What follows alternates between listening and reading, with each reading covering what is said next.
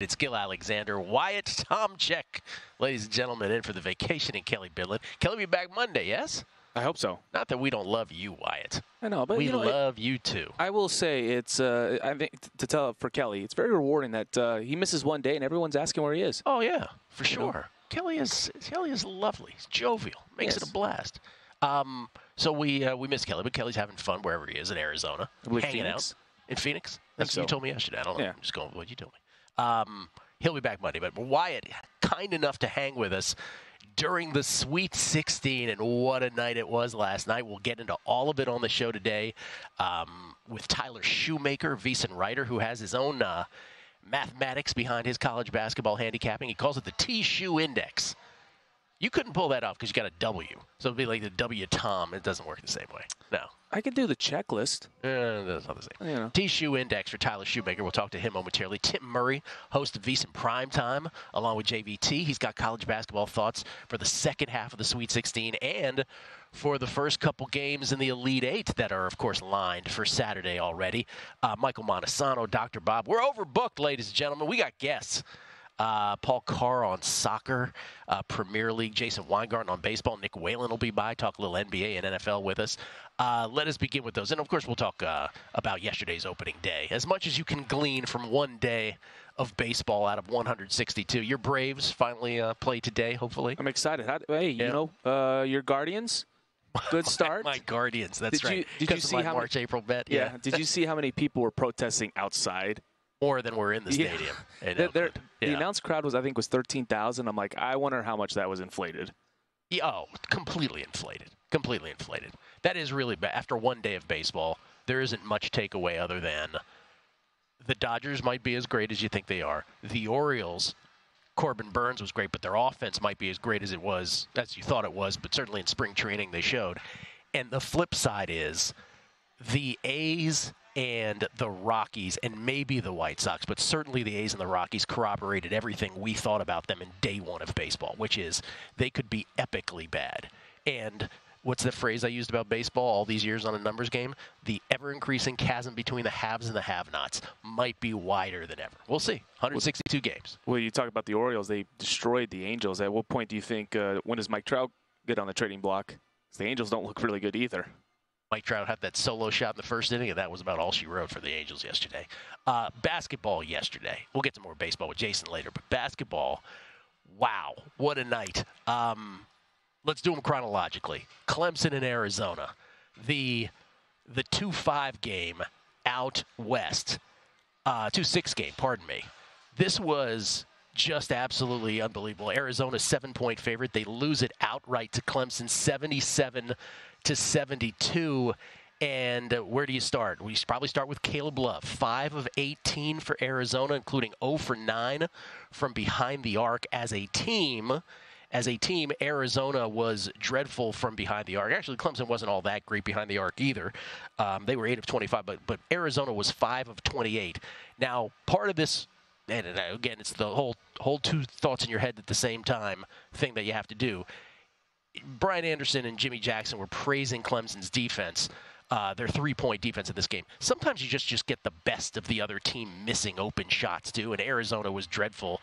But Caleb Love, like the signature shot from Caleb Love, who's always been a streaky player, whether here at Arizona or previously at North Carolina, the signature shot yesterday was early. It was 11-6 Clemson. Arizona only led in this game for 20 seconds. That's it.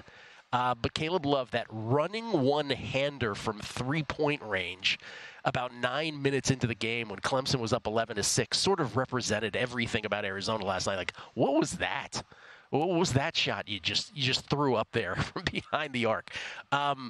Clemson absolutely deserves this, and I don't know if you remember, I had all year we've had the 3-man weave guys on, Matty Cox, Jim Root, and Kai McKeon. And at one point I did with each of them a which coaches do you trust in college basketball bit. And I was making a bit of it myself because, what's the last thing you're supposed to do as a host of any show on radio or television, whatever it is, then question the guest answer or grade the guest answers. So as soon as I would ask about Arizona and I would say, do you trust Tommy Lloyd? Each one of them said absolutely. And I would immediately come back with, I'm sorry, that's the incorrect answer, right? And so last night, I have to say, Arizona fans, listen, they had no answer. Tommy Lloyd had no answer for Diallo's slow-footedness on defense. Schiffler and Hall, Ian Schiffler and P.J. Hall, played that two-man game, it seemed like, a million times where they could, at will, get themselves a layup. Inbounds passes couldn't be defended to save their lives for Arizona yesterday. So any which way you slice it. By the way, it also gets to the point where Arizona was in the double bonus, too, and they didn't exploit that offensively. But it was really on defense where I felt like Tommy Lloyd and Arizona had no answers whatsoever. And good on Clemson. They are in the Elite Eight on their way to taking on Bama, which we'll get to momentarily, which we should get to now because there's really not much to say about UConn, which was the next game up yesterday. UConn continues their absolute savagery of this tournament, and they just blow out San Diego State. And UConn, the presumptive favorite in all of this, not the presumptive, but the actual favorite in all of this, wins by 30. So, yeah. There you go. By the way, I just mentioned Arizona has only led that game yesterday for 20 seconds. UConn has trailed in this whole tournament for 28 seconds.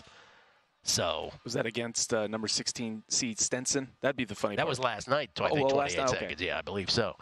Okay, about Alabama and North Carolina. Clemson's going to play Alabama, obviously, in the Elite Eight on Saturday. That's tomorrow. Two football schools, two generational football schools, neither of whom have ever gotten to a Final Four in basketball. One of them will, by virtue, first of all, the matchup is by virtue of Alabama's 89-87 upset of Carolina, the number one seed in the East.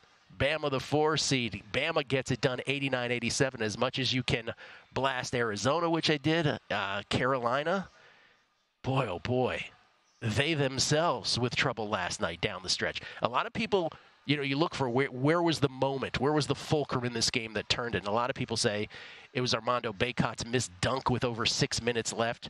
Sure, that didn't help. People say that changed the momentum. Got a lot of that on Twitter last night. I mean, maybe, but the fact is that Carolina still increased the lead from 3 at that point to 5 a little bit after that.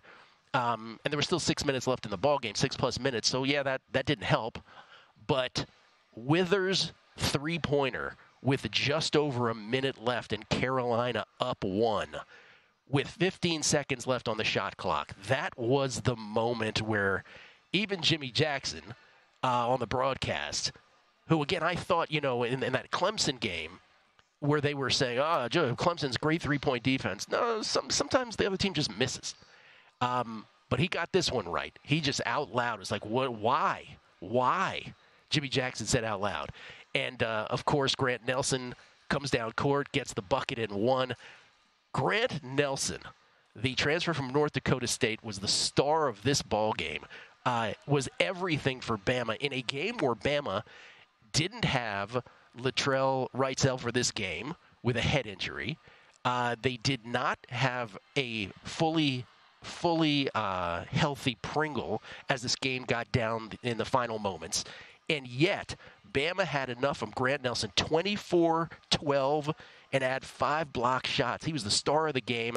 He made the biggest play on defense. I mean, I tweeted this out yesterday. Who had the Grant Nelson will dominate this game to the Alabama, they have no defense all year long, makes a massive defensive play parlay. The Grant Nelson Alabama D parlay to win this one. He made the block late after Alabama had taken the lead. That bucket in 1 after the errant shot by Withers with just over a minute left after the errant three-point attempt. Alabama never would relinquish the lead after that. 89-87. I also thought Carolina was terrible in that last sequence where they took 7 seconds down to 1.9 seconds, and they ended up with a 2. That didn't really help matters either. I also thought Brian Anderson and Jimmy Jackson missed the point when Grant Nelson missed the second free throw with just a tick of the clock left. That's the correct play to miss that shot. It's actually a better outcome to miss that second free throw. They seem surprised by that at the end. It's I call women's basketball, and it's amazing how men's basketball is so much different in college basketball than any other basketball, with the halves, and you can't advance the ball. I'm hoping to see men's college basketball at least change that. But, yeah, that's the reason why he misses. Like, you got to go 90 feet, hook up a desperation shot. There's no chance. We we were guessing the line as this was becoming apparent that Alabama was going to win this game in the final stretches, and I guessed 7.5, which happened to be right in favor of, in the other game, the UConn-Illinois game, I guessed 7.5. That immediately came out at 7.5, immediately ticked up to 8.5. We didn't guess the Alabama-Clemson one, but that came out Alabama favored by 2.5. That got ticked up to Alabama 3.5 against Clemson tomorrow in the two elite games that are already established. By the way, about Illinois, Iowa State, if you had Iowa State has no excuses in this one. Illinois led as 1-point dogs pre-flop. They led by 10 at the half, having missed 9 free throw attempts. Iowa State had only missed 2, but Illinois missed 9 free throw attempts in the first half and still led by 10. Also, Terrence Shannon Jr., best player on the court, he got in foul trouble. He had to leave with over 11 minutes left. Didn't come back till 6+ minutes later, and Iowa State was only able to cut the lead from 8 to 4. Terrence Shannon made the huge steal and jam to seal the deal late. Illinois wins at 72-69.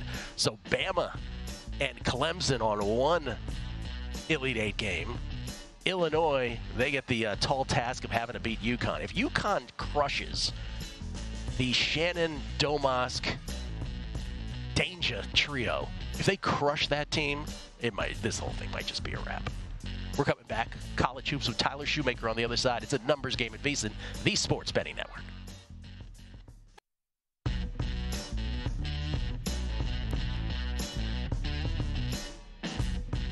A numbers game on VSiN, the Sports Betting Network. Start your morning with a daily dose of winning strategies, insider tips, and the latest buzz with the free VSiN Daily newsletter. In today's newsletter, all about college hoops, of course, games gone by, but primarily the 4 games tonight in the Sweet 16. Look ahead till tomorrow. What a weekend of college hoops it ought to be. Get expert analysis and the latest odds delivered straight to your inbox. Absolutely free. Don't cost you nothing. Visit VSiN.com/newsletter to subscribe. Here's the thing, Wyatt, I will say this about last night. If last night was the first night of the year you watched college basketball, and the reason I bring this up is because I actually said this to somebody who was their first night. I won't say his name out loud, although he's one of these guys who wouldn't be embarrassed either. He's just a bettor. But I said to him, I go, if this was your first night, I didn't know it was his first night watching. I go, if this was your first night watching college basketball, knowing nothing else about the sport, you would have thought Grant Nelson was the Wooden Award winner, hands down. You'd have been like, that's the player of the year, right? And I said it to him, and he goes, you know what? It was my first night, and that's exactly what I thought. So there you go. Just an unbelievable performance. Your prophecy, Gil. You just Oh, no. Oh, I wasn't being prophetic. I just had no idea that he was that guy. Yeah. You're like, oh, okay, yeah, well, congratulations. Yeah. UConn is very good, and they're probably going to win this tournament by about 20 points each game. Yeah, I have Alabama futures tickets, which I got in June, the first one.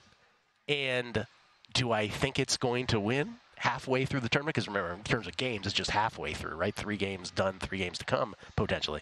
I don't, because you run into UConn, and UConn would be their Final Four matchup if both advance, and then there'll be huge dogs in that game, and that sucks for hedging purposes. And now the UConn plus 180 to make the Final Four, a different story. You expect to win that one. Let's see what Tyler Shoemaker says about all this. A special numbers game investigation reveals that this is not the Tyler Shoemaker who played football at Boise State, but instead it's VSiN's own Tyler Shoemaker, who is the not only a VSiN writer, but a creator of what he calls the T-Shoe Index. He joins us now via the Progressive Guest Line. Nice to meet you, Tyler. How you doing, man? Hey, guys. Thanks for having me. Appreciate it. Can you explain what the T-Shoe Index is? Yeah, so in simple terms, I wanted to be able to answer the question, how many points would Team A score and allow versus Team B? And that applies. I do that for men's and women's college basketball, WNBA, college football, NFL. And so it's just a very boiled down, I put in all the inputs, and it boils down to how many points above or below the average team in your league are you? And that's really helped from a betting standpoint, obviously, create some pretty good edges. Were you a numbers guy, traditionally, or did you just come to this later in life? Kind of later in life. I mean, funnily enough, I wasn't great at math, throughout school, but I got really interested in sports betting in general. I listened to, a ton of podcasts. This is going back 7-8 years. And I was like, I see some of these number systems. I feel like I could do something like that. And it's evolved over the years, and it's now it's much more automated and advanced than it was certainly 5-6 years ago. But it's always a work in progress. I love it, man. I love it. How has your college basketball season gone? How has your tournament gone? College basketball's been okay. Just above profitability on the men's side, but on the women's side, it's been fantastic. We've, I think I'm about 40 games over 500 betting women's. I mean, there were several weeks throughout the season where as soon as I would put out my bets, the whole market would move 4 or 5 points on a game. So really had an impact on the women's market this year in particular. Oh, wait. So forget about this men's garbage that we're talking about. Do you have any plays in the women's moving forward here? Anything? Have you dived into it yet? I have. I didn't have it pulled up. I do like UConn against Duke, and I also like the over in that game here this weekend. Okay. All right. Not to put you on the spot, but figured it's great at women's, but I'll say that. Okay. All right. To the men's. Specifically tonight, the second half of the Sweet 16. May it be as awesome as last night was. Let's start chronologically by tip tonight with NC State and Marquette in the South. With Marquette, Tyler Kolek and Marquette favored now by a full touchdown, 7 points, with the total at 151. Any thoughts on this ball game? Yeah, I actually gave this out in my Friday article on VSiN.com. I like NC State plus the points here. I only project Marquette as about a 1.5 point favorite in this game. My total is much more in line with the market. I'm about 149.5 there, so not a huge edge, but I do like NC State plus the points. When you look at how these teams performed over the season, and especially how they've performed late, NC State's kind of surging up in terms of how their power rating looks, and Marquette's kind of going the other way. So when I see that type of trajectory of two different teams going in two different directions, I definitely want to jump on the team trending up. All right, next tip is the Midwest region. Number 1 seeded Purdue Boilermakers against Gonzaga. Tommy Lloyd fell by the wayside in terms of coaches we've sort of knocked on this show. I'm sure others have as well.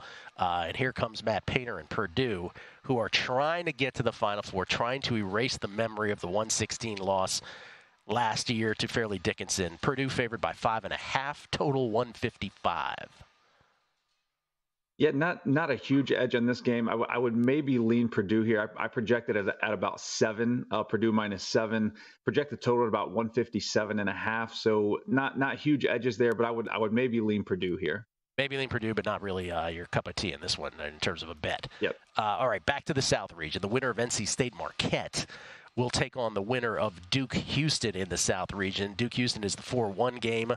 Houston, if you ask folks the question, all right, UConn's the best team, who's your second best? Most people would still say Houston, I guess, although they've certainly made a mess of their last game, that's for sure. They are favored by 4 here against the Blue Devils. The total is low, as Houston games tend to be, 134.5. Just anecdotally, Tyler, it seems to be a lot of love for Duke. I don't know where you stand on this. Yeah, this is actually the second game that I put in my VSiN article today. Houston was number 1 in my ratings pretty much throughout the season. But here lately, I mean, they are trending way down. Their power rating over their last 3 to 5 games is significantly lower than their season-long number was, whereas Duke is kind of trending up.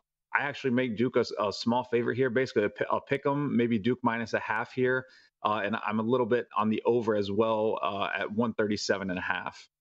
Okay, back to the Midwest region. Winner of Gonzaga-Purdue takes on the winner of Creighton and Tennessee. Rick Barnes trying to get to a Final Four. He's at Tennessee. Rick Barnes' team, 3-point favorites over Creighton in this ball game. Total at 144.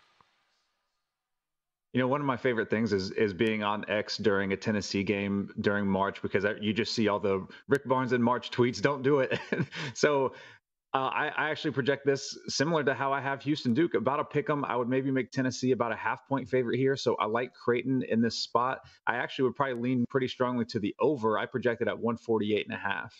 Oh, man. Okay. So again, the 3 that you like, which do you like the best of the bunch, or is that an unfair question? You like them all equally? I think I would probably go NC State +7. I like to get points, and getting 7 here in a tournament game that I project at 1.5. I would probably take that as my best bet if I had to pick one. I also really like Duke here as well. All right. Rick Barnes, by the way, got to one Final Four back in the early 2000s when he was the coach at Texas. That was in the 2002-2003 season. Since then, in all of his March Madness appearances as coach of Texas and Tennessee, Sweet 16, round of 64, Elite 8, round of 32, Elite 8, 32-64, 32-64, 32-64, 32. My God, that's what got him fired from Texas, by the way. Then he's at Tennessee a couple years, didn't get to the dance. Then 32, Sweet 16, round of 64, round of 32, last year, Sweet 16. So this is an attempt to get not quite as far as he's ever gotten, but he's starting to get the cusp of Tennessee. Dalton Knecht and Tennessee can win this game tonight. Back to the women's side. Again, I know you haven't necessarily called it up here in terms of your games, but give us a team that you generally overvalue, or that you have higher than the market generally, and a team that you generally have undervalued per the market. Higher than the market, I would say, well, if you'd asked me a couple of weeks ago, I would have said Ohio State, and then they just kind of face planted in the Big Ten tournament, and then, in their second round game against Duke.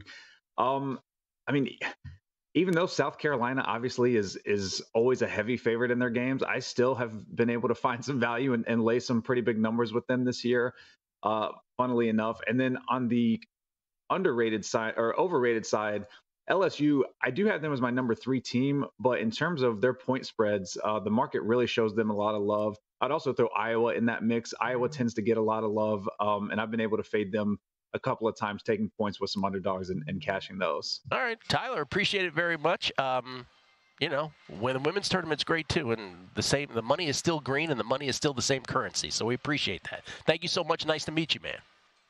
Yes, sir. Nice to meet you. Thank you. All right, you can follow Tyler, by the way, on Twitter at TShoeIndex. Shoe as in shoe, S-H-O-E, like shoemaker. There you go. His last name. Not the Boise State wide receiver. Not the Boise State wide receiver. Again, we looked into it, and he corroborates. Tim Murray on the Big Dance, host of VSiN Primetime, which he does with JVT here weeknights at the network. He's got thoughts on college basketball, having played the game himself as well. We'll get into that. College basketball cavalcade. Some baseball, some NFL, some NBA as well. It's a numbers game at VSiN, the Sports Betting Network.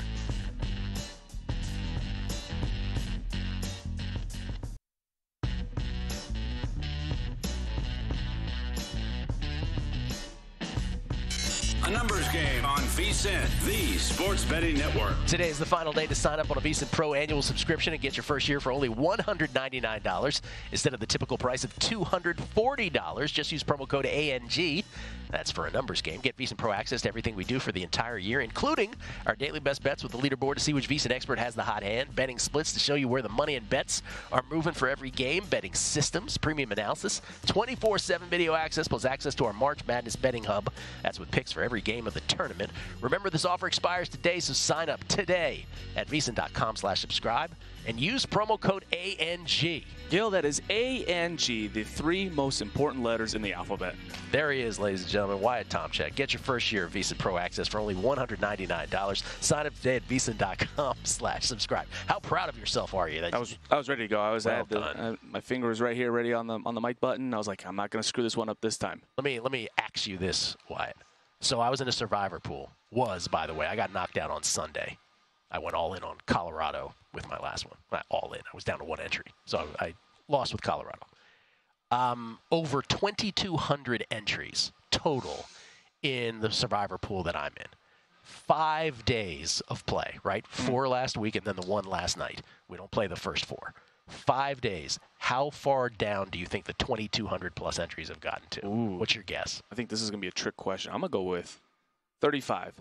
145. Close. Okay. But that's how few are left. 145 in just 5 days of college basketball. Which one was the one that knocked a lot of people out? Do you know? Well, last night it was Arizona, for sure. We bring in Tim Murray. He's a Survivor player, not necessarily in that pool, but he plays Survivor as well. He, of course, is the co-host of VSiN Primetime, along with Jonathan Von Tobel, weeknights here at the network. Tim's a big college hoops guy. How you doing, Tim? Courtesy of the Progressive Guest Line, of course. I'm good, Gil. Yeah, I was, I was telling you a little bit off air. I'm in a survivor pool too, a little bit different, much smaller. Me and JVT were both in the same pool, and he went Arizona, and I decided kind of last minute I'm going to go Iowa State. So for about an hour and a half, when Arizona gets knocked off, I'm thinking, man, I made the right decision. This is what you need in these survivor pools. All right, we knocked out half the field, and then lo and behold, Iowa State battled. But it's funny. It's also too, Gil, when you know how it is, especially we as bettors.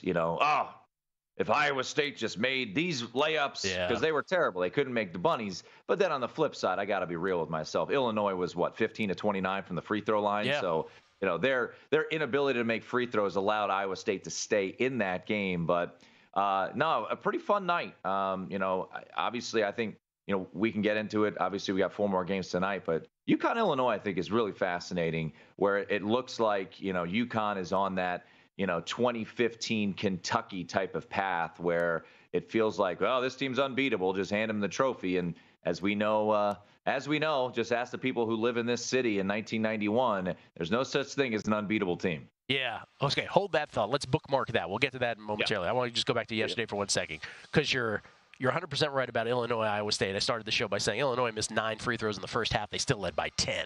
And then Terrence Shannon gets in foul trouble, right, and is out of the game for six minutes of the game, and Iowa State can only cut the lead by 4 points.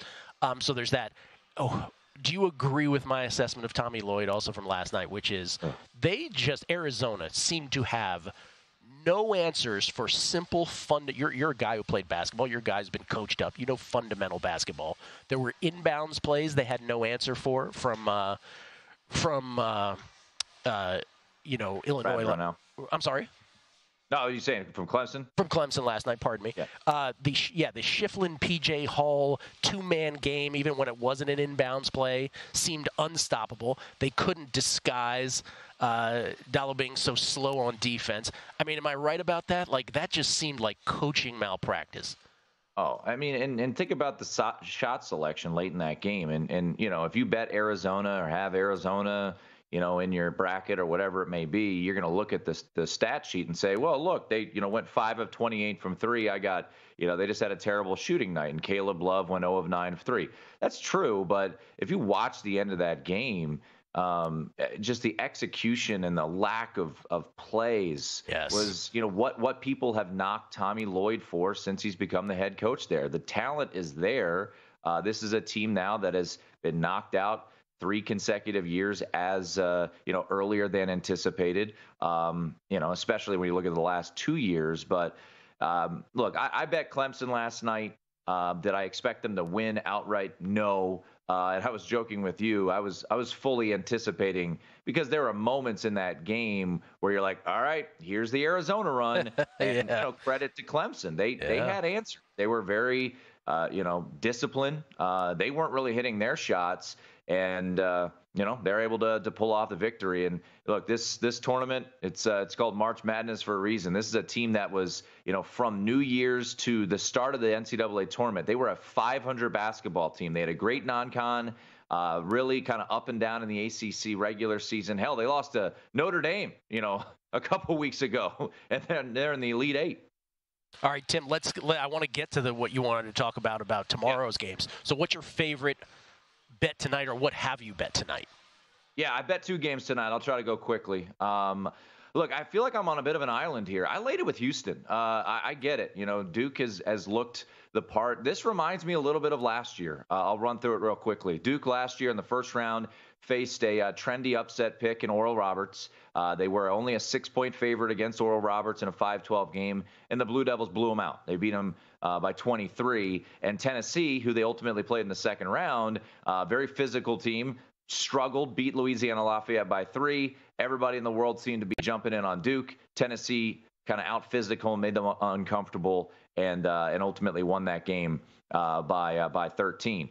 Fast forward to this past weekend, right? Duke blows out James Madison, your trendy upset pick, catching 7.5. The Dukes were. And then Houston needs overtime to prevail and hold on for dear life against Texas A&M. Why Texas A&M was able to come back in that game was they just attacked the glass relentlessly on the offensive side. Duke is pretty good at getting to the offensive glass, but not anything like Texas A&M. And I just believe that the backcourt of Jamal Shead, L.J. Cryer, it's going to be really challenging for Duke to have sustained success tonight. So the worry I do have is this is not going to be an up-tempo game. Both these teams want to play it slow. You look at the total at 134.5, but ultimately, Gil, I think Houston's gonna bully the Blue Devils a little bit. I think they're more of a finesse team, Duke, that is. If John Shire needs this as bullets and more material, go for it. But ultimately, I think this is a little bit of a buy low, sell high opportunity here for the Houston Cougars. And then lastly, I like Houston laying the 4 more so than this pick, but I took some money line on Tennessee. I get it. Rick Barnes in the NCAA tournament, I believe he's 4-16 ATS since 2010. That's not ideal, but these two teams profile the way that they play, and I'm looking at Tennessee, and I know it's a different arena, so your kind of regression numbers, whether it's positive or negative, don't necessarily carry over because Tennessee was in Memphis last weekend, and now they're going to be in Detroit. But for me, I look at Dalton Knecht. I think he's going to have a big game here. The Blue Jays are an elite shooting team, the last team to beat UConn. They have the capabilities of getting red hot from 3. But I think Stephen Ashworth, the point guard for Creighton, really is going to have a tough time getting things going. You've seen him, bury some 3s. But ultimately, I think Tennessee wins this game. I would look around for the cheapest money line price. I laid $1.45. So those are my 2 plays, both late night games. I went with Houston laying the 4 and then find the cheapest money line price out there on the Vols. All right, give me a brief capsule on the 2 tomorrow. Alabama's taking a little money. They're up to 3-point favorites against Clemson. But the big one, as you alluded to, UConn from 7.5 to 8.5 already against the Illini. Let me just ask it this way. If UConn is to lose in this tournament, is this the team that will beat them? I would say this is the team that will give them the most trouble before the championship game. Okay. I do not expect, if UConn wins on Saturday, either Alabama, even though they can get hot from 3, or Clemson to really give UConn much of an issue. I think what you hope for with Illinois, if you're looking to knock off the beast that is UConn, is a team like Illinois, the best offensive team in the country. Terrence Shannon, when he gets a full head of steam, is really hard to slow down. And I think for the most part last night, Illinois survived a bit of a clunker from the offensive side of things for their standards. So, look, call me crazy. I had laid it with UConn last night. But I'm waiting for this thing. Give me a 9. Give me a 9.5. I think Illinois, Gil, has a chance. Haven't gotten to the window yet because I'm not racing to. I just think people are going to keep betting UConn. Rightfully so. Danny Hurley and the Huskies now 9-0 ATS in their last 9 NCAA tournament games, covering by a ridiculous margin. But I'm going to wait and see and try to attack Goliath, that is UConn here. So give me a 9, give me a 9.5. I'm going to wait and see because I think this offense could potentially hang with the Huskies on Saturday. Tim, I appreciate it. Sorry about Survivor, as always. My Survivor condolences, but it's Survivor. What are you going to do? Thank you, man. Appreciate it. We'll all be listening tonight. All right, boys. See you guys. Tim Murray, everybody, from VSiN Prime Time. Michael Montesano with big college basketball thoughts. That's on the other side. Numbers Game, VSiN, the Sports Betting Network.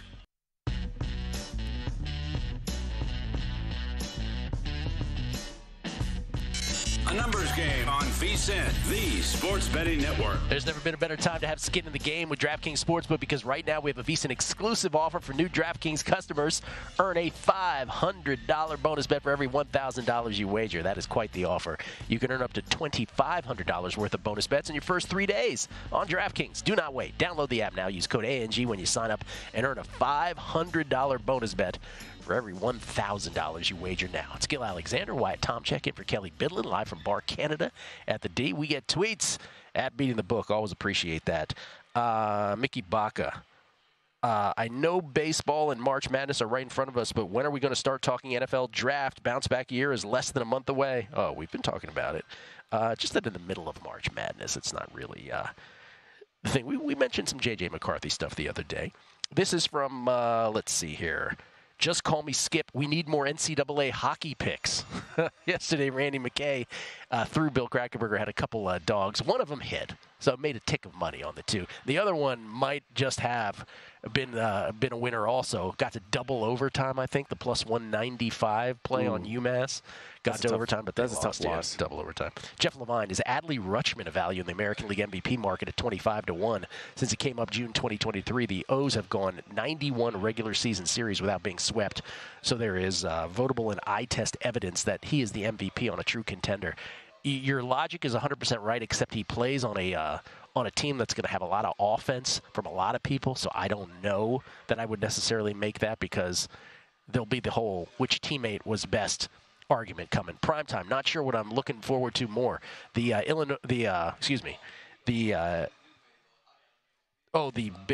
Illinois Bama Final Four matchup. He said I have futures on both. Or the new Going Postal segment with Jason Weingarten, MLB picks and post office travels with J-Dub. Gold, Jerry, gold. Jamie Leva, the word shoe reminded me of I Can't Wait by New Shoes. I figured younger Gil would appreciate the reference. I can't wait. Mr. Bomb Apple, love the show. Oh, he doesn't like the commercial. Got to get past that one. Let's see. This is from Chris Valika, who CCs me on this. This is from OptaStats about Tommy Lloyd. He says the Arizona Wildcats have now lost to a team seated at least 4 spots below them in each of their last 6 NCAA tournament appearances. That's the longest streak by any team since seeding began in 1979. Tommy Lloyd has been there for the last 3 years. We bring in Michael Montesano, everybody, Circa Million Booby Prize winner from Circa Million's first year, but a college basketball sharp who has helped us through the latter part of the college basketball season into the dance conference tournaments as well. Joins us now courtesy of the Progressive Guest Line. I got a couple things to say, Michael, off the top. One, you know how we always go into these tournaments and we think about, I talk about the formula, but one of the big things is always think about teams that have great guard play, right? And Cousy Award finalists, and I get it, we're right in the middle of the Sweet 16. But here are your 5 Cousy Award finalists. Mark Sears from Bama, Jamal Shedd from Houston, Tyler Kolek from Marquette, Braden Smith from Purdue, and Tristan Newton from UConn. Sometimes it's just that easy, huh? Yeah, I mean, college basketball, if you go back and look at the several of the past champions, you need great guard play, especially a point guard.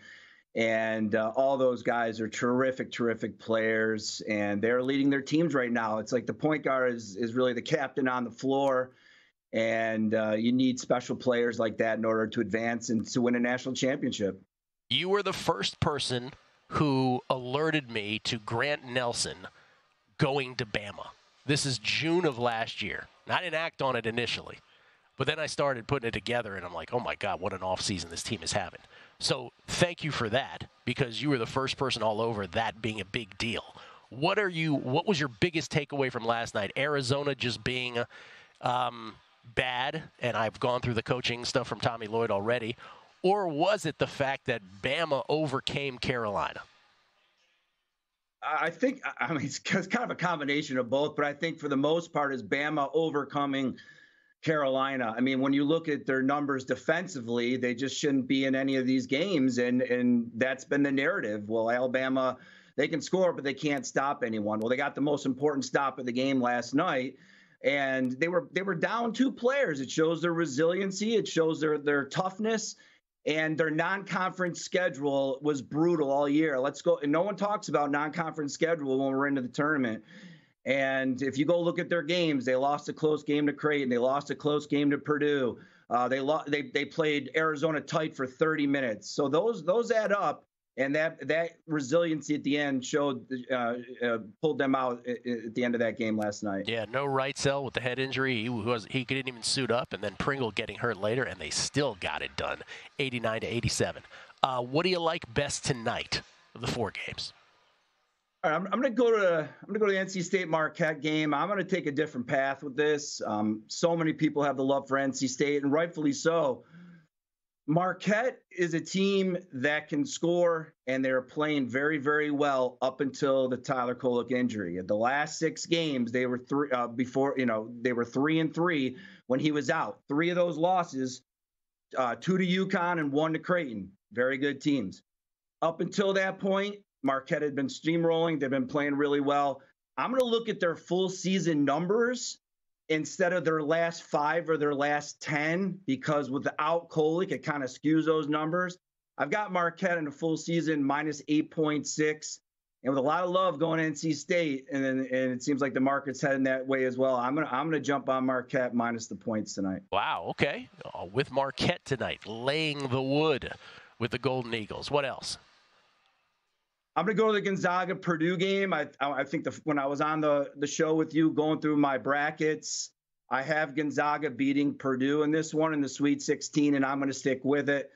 Gonzaga matches up exceptionally well on the inside. I think they can limit Edey a little bit, and their guards are playing exceptionally well in this one. If you go to the last 5 and last 10, both the numbers that I use, they're relatively even. Full season, Purdue obviously has a little bit of an advantage. Gonzaga, I think I've texted you a few times, vastly underrated team.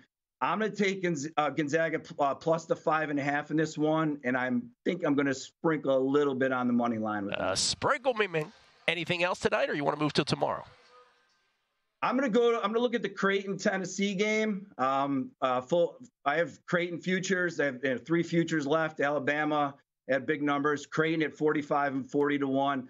I know the narrative out there, they got lucky to beat Oregon, and they did get lucky, but we have to eliminate that last game and go on to the matchup today. Tennessee has not been playing well lately, especially offensively.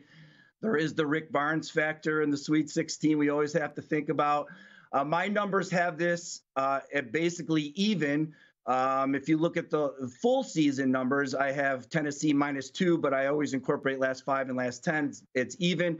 If Creighton gets hot from 3 and Tennessee doesn't, Creighton could pull this upset. I'm going to take Creighton plus the 3 in this one. Anything Duke Houston, or are you staying away? I'm staying away from that. My numbers were right on that. Houston's not playing, they have not played well 2 of the last 3 games, and it's going to be a slow tempo game. I think, it's possession by possession. I'm going to stay away from that game. All right. Illinois UConn came out at 7.5. It immediately went to 8. It immediately went to 8.5. People can't get enough of the Huskies, and why not? They've trailed for 28 seconds in this entire tournament. They are blasting teams. I'll ask you what I asked of Tim Murray moments ago. If I come to you from the future and I said UConn lost to somebody, which is the team whose profile is the one most suited to do that? Is it the Illini? I don't think it is the Illini, because they defensively their metrics don't add up. If you look at UConn, they're top 5 in offense and defense, and they seem to really be clicking at the right time. Danny Hurley's doing an amazing job with them, keeping them motivated. They're not just happy by winning by 6, 7, 8 points. They want to cover the margin, and they want to set the tone for the next game. So I don't think Illinois is the team that can beat them. I don't really know who can beat them right now. Some team's going to have to get extremely hot from 3, and that team could be Alabama because Alabama has some athletes if they can get to that game. But we'll worry about that down the road. My numbers have UConn -9.3, so kind of right around where the market is right now. I'm probably not going to touch it. I have UConn futures to get to the Final Four, +180, +130, and +110. So I'm just going to root for them to get to the Final Four. Yeah, me too. I got my UConn Final Four future. What about, I know you have Alabama futures like I do. Are you touching, if you didn't have them, let's say you didn't, would you touch the Alabama-Clemson game with Bama favored by 3? I think I would. I think I would lean towards Alabama. If you look at the first game between those two, kudos to Clemson. They went into Alabama and beat them, but Alabama did not play well. It was close to the end. Alabama was only 12 for 32 from 2-point range. I don't see that happening again. I think the athleticism that Alabama has, I think they're going to get the job done. I don't know if I'm going to bet it because I have Alabama futures, but I think they'll play a lot better than they did the first game. Yeah, and that immediately went from 2.5 to 3.5. Some 3s back now, but 3.5 is probably the consensus still. Michael, appreciate it. Good luck with all the bets, my man. All right, thank you very much. Have a good one. You too. Little soccer break on the other side. Paul Carr joins us. What a game in the Premier League.